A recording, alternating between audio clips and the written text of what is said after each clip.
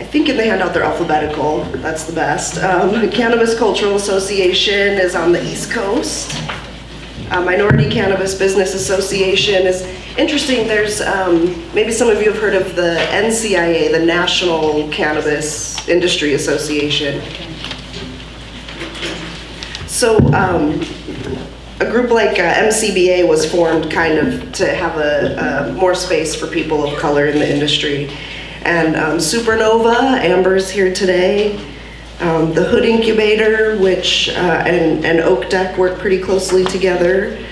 And then I also included Black Lives Matter and Critical Resistance as a few examples that we really need to branch out by supporting other groups that are doing similar work. Maybe they're not focused on cannabis, but for instance, Black Lives Matter, I mean, they understand that black growers are probably treated differently than white growers in this industry. And what we have in common for sure is that we're all working to end mass incarceration. So just food for thought, coalition building, and mostly just showing support to groups that are doing similar work.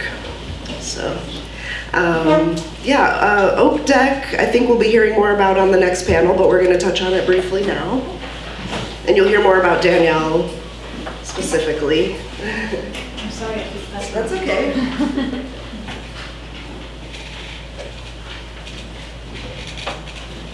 Yeah, sure. So, yeah, I'm Danielle Barber. Obviously, we have the same name. We actually, fun fact, we actually have the same first and middle name. So it's a good thing we don't, yeah, it's a good thing we don't have the same last name. But just a brief introduction about myself. I've been with Harborside for almost 10 years in May. And I've worked in various roles in the front of house. So I've done from sales associate, sales manager, I worked in the Ambas where we're greeting everybody, and now my focus has been at Harborside, the patient services, so making sure that the patient experience is amazing. More recently, I've got involved with Oak Deck, and Oak Deck stands for Oakland Diversity and Equity Cannabis Coalition. And mainly what we've been working on is working with the city of Oakland and working with the city council members in devising a real working equity program. And as Danielle touched on, they have been working on, basically permitting the rest of the supply chain for the cannabis industry. So the MCRSA, MCRSA, as I just like to refer to it as, is basically the state permitting all of these different cannabis businesses that have been operating technically illegally, and the state is kind of just turned a blind eye, if you will. And even more so in Oakland, we have our Measure Z and our Category Z cannabis businesses. And so with what Oak Deck is doing, and along with the Hood Incubator, Supernova Women, and different organizations, we're trying to work with them in making sure that the permit process makes sense, that specifically that equity program, which is awesome, as Danielle touched on, actually does include all the people that we're trying to include. And mainly with the program, with the equity program, initially Desley Brooks proposed that we focus on these 6 police beats that were mainly all in East Oakland, District 6, District 7, and not spreading it out amongst the other areas in Oakland. And we all know that, granted, yeah, East Oakland is huge and it's definitely an area that needs to be focused on. We also have West Oakland, we have other parts of East Oakland, Fruitvale District, all those other areas that weren't touched on. And so we went from 6 proposed beats to now 19, which the new Race and Equity Director proposed. So now we have 19, and we're gonna all be voting on that March 7th. So if you guys are members of Oakland, or residents of Oakland, you guys should come out to the City Council. It's March 7th. I think it's 6 to 5 or 6, I think. One of those, but you can see that on the website. But definitely make sure you come out if you guys are residents, and you guys should come out too and just support.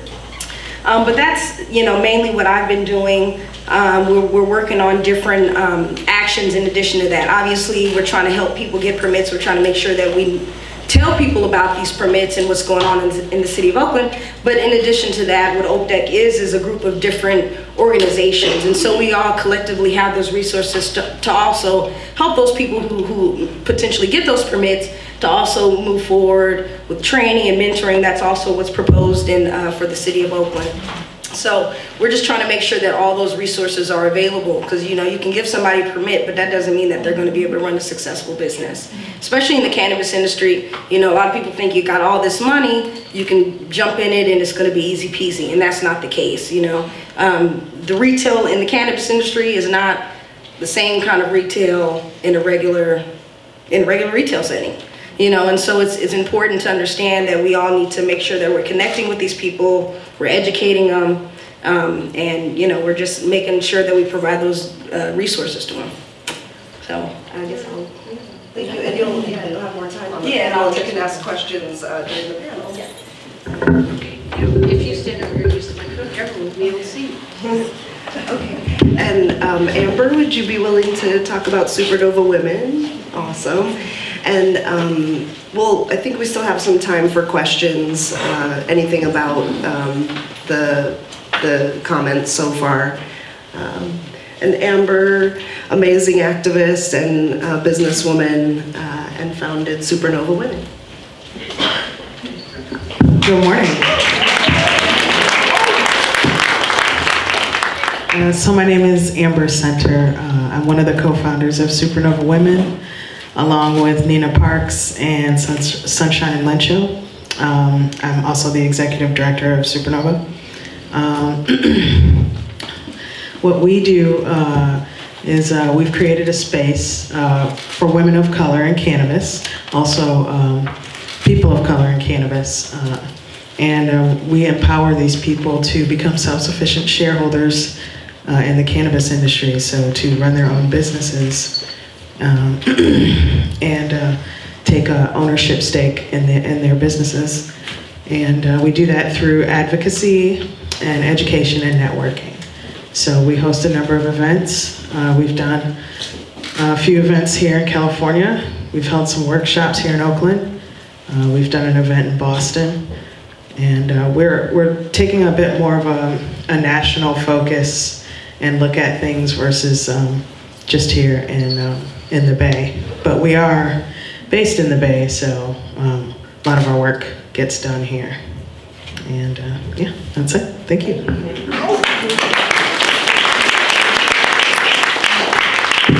I think I saw a hand up. Oh, you were talking about the Women's March, and I know that there's the event, A Day Without Women, coming up this next Wednesday. Do you know if there are any protests or anything going? I don't. Does anybody know about the day of protests on, did you say Wednesday? Wednesday, it's A Day Without Women, where it's... Oh, A Day Without Women. Yeah. Okay. Where we're not supposed to go to work, which is not too bad, but would be nice to have a gathering place. Do you know about that? Yeah, you can avoid working for paid or unpaid work. You can, and avoid sending money or shopping, and then I think it's also wear red. Maybe it's all wear red. And do you know what's a good place to find information about that? I think it's if you go to womensmarch.org or something. Okay, thank you. So there's going to be a rally from, I think it starts at 5 p.m. on A Day Without Women on Wednesday, right here right in front of Oakland City Hall. Yeah. Okay, so there's probably rallies in most bigger cities then. Thank you, thank you. Yeah. Do you have any suggestion or know of any organization that would know how to deal with Jeff Sessions kind of things? Is there a certain group that would be good to give support to for that? Yeah, I had him in my talk and took it out. I just wonder if maybe he'll be removed soon. Does anybody know what would, yeah, it's hard to know what to do about them. Of course, writing to the senators and congressmen, yes. Well, there's a whitehouse.gov petition right now as well that was just posted asking Congress to allow states to choose how they want to deal with the cannabis issue, so for states' rights, so I would recommend signing that as well. Yeah, for sure, petitions and any kind of events like a rally. And I think my personal approach has been to focus on the local. That's why I was so grateful for this event, to just really focus on what we've got going on around here. But we have the luxury of that because we're in the Bay Area. You know, in other states, there's still so much work to be done, and that's why I was hoping today to focus on, you know, how can we really help get people's sentences reduced and get people out. So I think that that's a way that, you know, it doesn't directly work against sessions, but it's directly helping people. Yeah. Do you know of any organizations that are working specifically with the post-Prop 64 opportunity for record expungement? I know, like, locally in Sacramento, our public defender's office is going through their records, but I was wondering if you know of any more directed efforts, either locally or at the state level, that are doing that. Yeah, and you know, Drug Policy Alliance had promised to have a website specifically walking people through it that I haven't seen yet. Ellen, do you know? Yeah, they do. It's drugpolicy.org/Prop 64. Oh, okay. Yeah, and trying to find they that. have a lot of information. There have been some events. Jim Sawyer had one in LA last week. People can write to Calnormal too. We have some information up, and DPA is helping people work with public defenders, and also a lot of our lawyers at Calnormal know the process. There are some things you can do on your own, but there are some things you should look at maybe before you do that. Thank you, Ellen. There, you know, that's one time where I'm grateful for some of the bigger cannabis companies. A few of them, for instance, Marley Natural has done an expungement workshop. So I think that it really comes down to that one-on-one. A small number of people can really make an exponential difference by giving it a couple hours for an event. Because if they help those people get their records expunged, then that spreads. So that's one thing to look out for, is expungement workshops. Any organizations or companies that are doing that. And I think you know, we can add to this throughout the day during the next panel. Any other questions? Mickey first, and then Jan. Okay. Well, I just wanted to add that. Oh, please, yes, Mickey. In Prop 64, the couple other social justice components are that it allows people who have felony convictions to be a part of the industry. That's not going to prevent them from getting involved in the industry. So that's one thing that the DPA insisted on should be in the initiative.